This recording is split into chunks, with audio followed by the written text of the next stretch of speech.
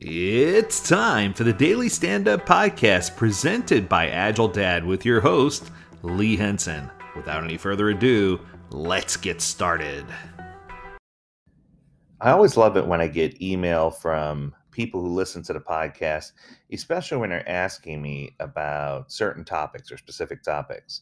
So I got an email from one of my students named Luke, and one of the conversations we had in advanced product owner class was talking about the difference between a key stakeholder, and an interested party. And this is something that a lot of people get confused with. And I hope I'm not putting you on the spot. But basically, he says, how do you go about setting these boundaries? Oftentimes, it feels like anyone who is involved with a project, developers to end users, all the way across the spectrum, think they have the final say. And it forces us to create unreasonable or unrealistic work in progress, right? So you have too many things in flight and you're not able to get anything done with decent quality. This is a common problem. This is something that I see a lot. And part of it has to do with organizations not really understanding the cost of context switching. If they don't understand just how much it costs for people to be bouncing all over the place and the loss of productivity, what winds up happening is you end up having 100 things in flight when you really should only have 10, or 50 things in flight when you should really only have 5. And it causes people to really bounce around. So I'm going to do the best I can in a short amount of time to explain each of these three to you in hopes that it will help you get your thoughts organized around who these people are. Because the truth is, there's no concrete definition that says, "Hey, it's always this person with this title." So let's give you a little rundown and see what we can do. So let's start with a key stakeholder. So the key stakeholder is usually someone, if you think about a project and you're like, if this person didn't exist, we wouldn't have this project. This is the person who oftentimes pays, they're oftentimes sponsor. But most importantly, this is the person that you just cannot live without. This is the person who's on all the critical decision making pieces. This is the person who is the face of the product or service. This is the person who represents. This is the person you would go to if you needed someone to drop the hammer or drop the gauntlet and do a tie breaking decision. This is that person that they can't easily be replaced. You can't live without them on a project. And there's usually only a single entity, a single person who fulfills this role. So, what I'm saying is, the key stakeholder is usually pretty easy to identify. Now, with the key stakeholder, they often are a guiding force for the product owners and other stakeholders to help them understand the direction in which we're taking the product. So, a key stakeholder oftentimes also drives the direction. So, sometimes there's a little bit of crossover between your key stakeholder and your functional analyst, or your key stakeholder and a chief product owner. Those roles kind of overlap at times, but it doesn't mean there's a hard fast rule that your chief product owner or your functional analyst, there's no hard fast rule that says that those are your key stakeholder, but they could be. So it's a matter of looking and seeking out and asking yourself the question, who is it on this project that makes all the cogs in the wheel turn, that makes everything flow like it should, like a well-oiled machine? And who is it that you could not easily live without? Who's that person that's just the glue that's holding the project together? And if you can identify who that person is, that's probably going to put you in a very good place. So for me, the key stakeholder, once again, someone you can't live without, someone who is the go to for all things, and someone who can't easily be replaced on a project. It would be, if you said the name of the project, they'd be like, oh, that's Mary's project, or oh, that's Jim's project, right? It's that person that is the face of what's going on. And oftentimes they fill the more functional, practical, strategic drive behind the product that you're building or service. Okay. So let's go to the opposite route and let's talk about an interested party. An interested party is someone who could be an end recipient of the product. An interested party is someone who could be affected by some type of integration with a product that they service. It's just that they have some level of interest, but they don't have any skin in the game. They're not a stakeholder. They're generally, if they're making requests, it's usually requests for enhancements. They're not necessarily a stakeholder because they aren't getting into the backlog with items as frequently or regularly. It's just they want to check in from time to time, sometimes often, to make sure that whatever you're building doesn't have direct impact on what they do. So if you're thinking about someone on a development team or someone on, an end user or whatever the case may be, anyone who is not directly affected in a way that it would inhibit their ability to do something.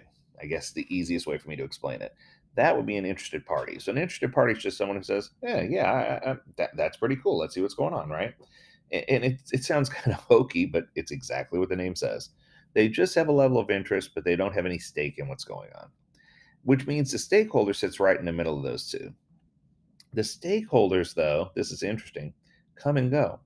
So from time to time, you may have someone who's a stakeholder who represents a different product that needs one feature inside of your product so that they can get certain information or whatever the case may be, or vice versa. Stakeholders are people who come in and say, hey, I need your product to touch this, or I need this service to behave this way, or I need to know what you're doing here because it's going to directly impact something that I'm doing. Now, once you satisfy whatever that one request is or whatever those two little needs are, this person can come and go. This person will go away. You might not see this person again. They might come back a few weeks later and say, hey, now I need this. This is a person who has skin in the game. They have stake because whatever you're doing is going to directly impact whatever they're doing, but they're not necessarily a key stakeholder because they come and go and they change. Sometimes the product or project that they're working on advances and no longer needs to integrate with what you have. Sometimes the product or project that they're working on um, only has one touch point with your product. And once you satisfy that, they move on. So it's just one of these things where they do exist and you need to understand who they are because you want to make sure that their needs are satisfied. But they're not that key stakeholder that's going to consistently live with you from cradle to grave on a product or service that you're trying to build. So when you understand who's who, it's okay, and I want to make sure I emphasize this, for you to feel requests from any of those three. Interested parties can even give you requests. I think that's important to notate, right? So I'm not saying that one's bad or one's good, or that you have to pay more attention or less attention to one or the other. What I am saying is that the key stakeholder is going to be with you forever and ever. So it's one of those things where if I were in a position of leverage, I would say, okay, let's listen closely to the things that the stakeholders are telling us, but let's listen even more closely to the needs and a strategic awareness of the key stakeholder, because who's going to help drive us in the right direction. But oftentimes, when we're talking about innovation, those innovative things sometimes they come from just interested parties. So it's important to listen to all three voices and to gather information. But it's also important to come in with a little bit of bias, saying, I know this key stakeholder is not going anywhere, so I'm going to have to do everything within my power to make sure I satisfy whatever requests they have so that we can keep the train on the tracks and keep people happy and keep people moving in the right direction. But I think the biggest piece of this that I don't want to go unnoticed is where you talked about limiting WIP. When you're talking about limiting WIP, there's three places where WIP is limited. The first place is an organizational WIP. And this is oftentimes where it's controlled on a roadmap, for example. And I tell people that those key stakeholders need to get together and decide, we can't have 50 projects or products in flight at any given time. What is a suitable number? What makes sense?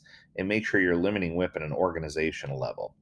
The second WIP limit is applied at the team level, that the team's only going to take on so much work during a sprint, that they're only going to have so much work in flight at any given time. This is going to help the team not carry items over from one sprint to the next so that they can pair together, do peer reviews, have higher quality, increase their team size because they don't have as many items in flight, and actually get work done. They're going to do Little's Law. They're going to stop starting new work and start finishing the work that they've started, right? And they're going to do this by limiting WIP. And then individuals can also limit WIP. When I'm talking about limiting individual WIP, this is avoiding that case where you sign up for 8 things at sprint planning, you start working on the first one, you get 75% of the way done and said, I'm bored, I'm going to go work on the next one, squirrel. I'm going to work on the next one, squirrel. And by the end of the sprint, you end up having 8 things that are 85% of the way done. So you try to crash them all down at the end. And it just gives the appearance that the team really didn't do a whole lot of work during the sprint, when in actuality, you got 10 things 85% of the way done because you're bouncing all over the place. So I hope this is helpful for you, and it should act as a guide to help you better understand and to better focus on why limiting WIP is so important.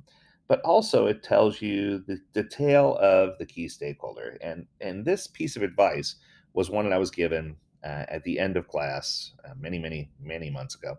And I thought it was a great piece of advice, and I'm going to share it with you here. People don't care how much you know until they know how much you care.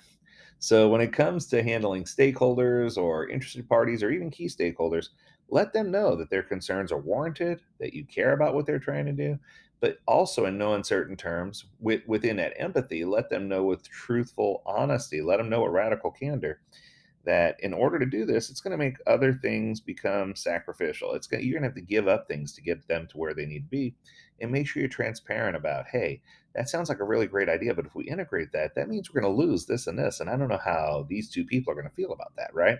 So it's one of those things where transparency is key.